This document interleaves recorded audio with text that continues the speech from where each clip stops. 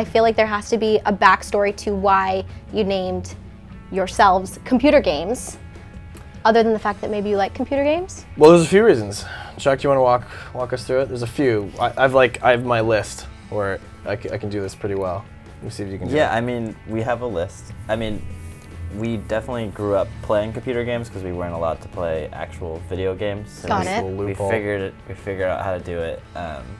But it's more a nostalgic thing. It's a hark back to us playing them together, and you know, it's not like we were ever like hardcore gamers per se. Yeah.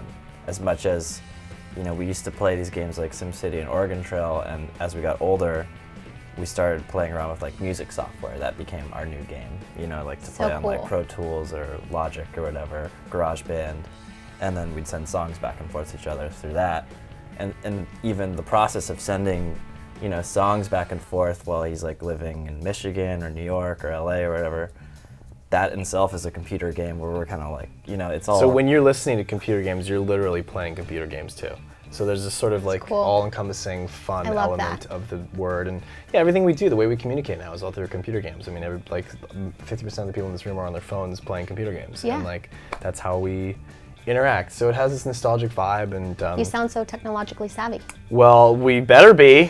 Do you guys, so you mentioned Sims. Are there any other games that you guys grew up playing that maybe is a favorite of yours, Chuck, or a favorite of yours that you really sticks to you? Really grew up playing all the LucasArts catalog. LucasArts is no longer with us, rest in peace, but that was those Star Wars games, like the Lucasfilm arm of the Lucasfilm banner. They had these games called LucasArts, and that was all the Star Wars names: the Rebel Assault, Dark Forces, Sam and Max, Day of the Tentacle. Do you guys have a gamer face? Do you guys have a gamer face? Do you have a gamer face? I might. I know exactly what gamer face looks like. It looks like this. That's pretty good. That's it. That's it? That's it. Well, because I'm so engrossed in the game. Mine's more emotional, like... like freaking out mode? Yeah.